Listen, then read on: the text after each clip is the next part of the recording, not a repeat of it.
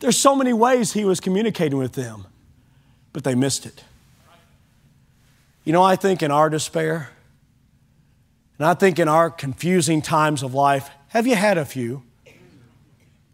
Have you had a few times when you're disillusioned?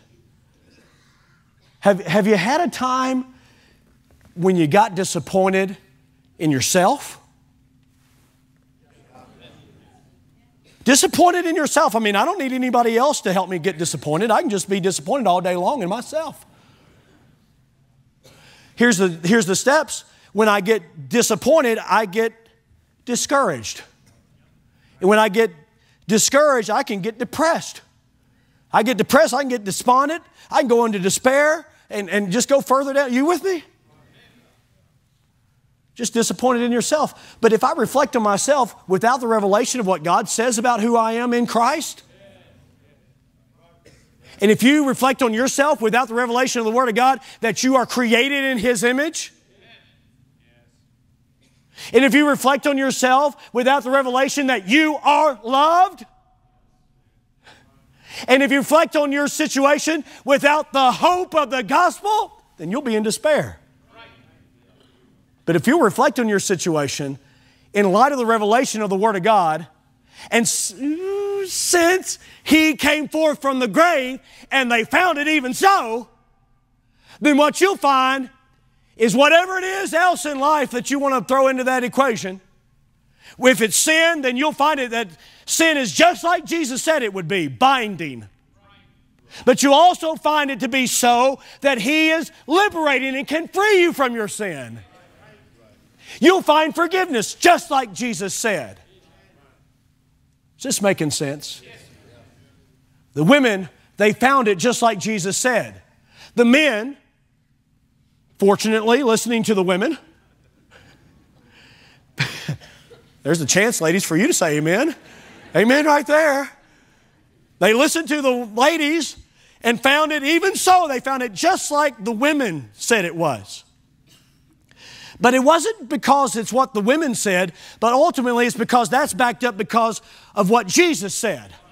So what I'm saying to you is that they found it even so, ultimately traced back because Jesus said it would be so. And if Jesus was true about the resurrection, then what we read about heaven, someday we'll find even so. Isn't that a blessing? Let not your heart be troubled. You believe in God, believe also in me. In my Father's house are many mansions. If it were not so, I would have told you. I go to prepare a place for you.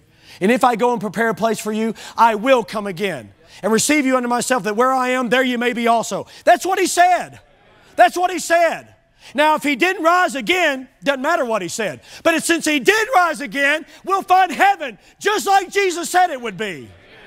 Some of you that have had a loved one to go to heaven, we've had many of the adults that have passed on, some spouses that have passed on, some children that have passed on. Hey, if you reflect on that situation without the revelation of God's Word and without the hope of the resurrection of Jesus Christ, we have nothing left but despair. But when we reflect on this situation in light of His revelation, in fact of His resurrection, sorry, that was about the craziest amen I've ever done. But it's simply saying this, it'll be just like Jesus said. We'll find it even so. I'll see my loved ones again. You'll see your loved ones again. We'll see the members of this church again that have been washed by the blood and redeemed by the Lamb and called up unto heaven because their time on earth was done. We'll find it even so. But the same Savior who preached about heaven also preached about hell. And those who die without Him find it even so. Where the worm dieth not and the fire is not quenched. In fact, Jesus preached often about hell. Rich man, Lazarus, and he lifted up his eyes being in torments in literal flames. He found it even so. In fact, the rich man said, send somebody to tell my brothers. What did he say? They got the revelation of the Word of God. You see, God's Word is sufficient, friend. But we ought to take this into account, that since Jesus rose again from the grave and He prophesied that, He predicted that, and it happened, then what He has said about hell is also true. And what He said about the coming wrath is also true. Which means this, we better be busy. But praise God, also what He said about the second coming is also true. Now listen, there's so many ways you could take that here tonight. You'll find it even so. You'll find His deity just like He said it was. You find the church just like Jesus said it was. You find the Bible just like Jesus said it was, the Word of God. You'll find marriage just like Jesus said it was. You can take it. You can count your life on it. You'll find gender just like Jesus said it was. Male and female created He them. That's what He said. You say, yeah, but nowadays, there's all this discussion about gender, and gender is rather fluid. Jesus didn't say it was fluid. Yeah, but all the other people that, they say that it's, you just kind of figure out which one you want to be in that, or what you want to be, and you can change it any day you want to. Okay, here's the criteria to be able to say something like that. You got to predict your own death, you got to be buried, and you got to rise again when you say so. Now, if you got that kind of authority, go ahead and make those kind of statements. But until then, and you're not, then I'm going to listen to the one who said, I'm going to die, I'm going to be buried, I'm going to rise again. I'm going to listen to the one who said, all authority, all power is given to me in heaven and earth. I'm going to listen to Him because He knows. Boy, this solves a lot of things. It really does. He gave us proof that helps us when we come to the Word. Faith comes by hearing, and hearing by the Word, which certainly means this: I really do need to be paying attention when I come to church. I really do need to be paying attention when I read my Bible, because what He said is true, and it applies to me. The revelation of God will give you rest if you'll rest in it. It'll give you rest if you'll rest in it. I remember being at, and I'll conclude with this, I remember being at Sagmont, and first time I went down the zip line at Sagmont, Camp Sagmont, got a zip line. Hey, come on. And Brother Chad Lee Master, pretty stout guy, if you know Pastor Lee Master.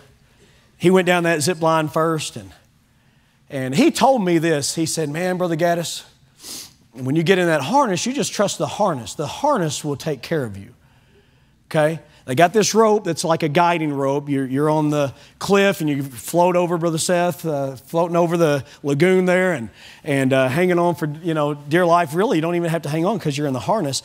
But Brother Lee Master said, when I first did that, you jump off, and he said, I was holding myself up with my arms. Man, I got tired.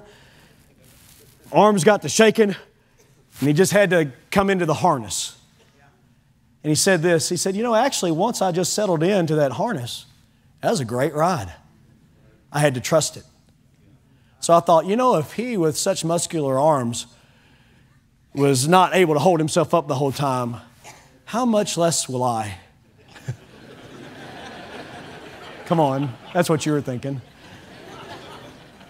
So I just took him at his word, and instead of trying to hold myself up all the way down, I just let that rope kind of go in front of me, just kind of held on to it.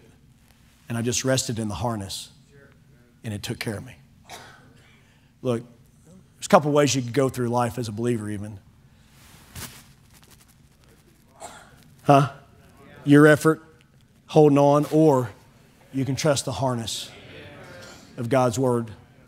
And the revelation of God will give you rest if you'll rest in it. As He said, as He said, as He said, and they remembered. Isn't that good? As He said.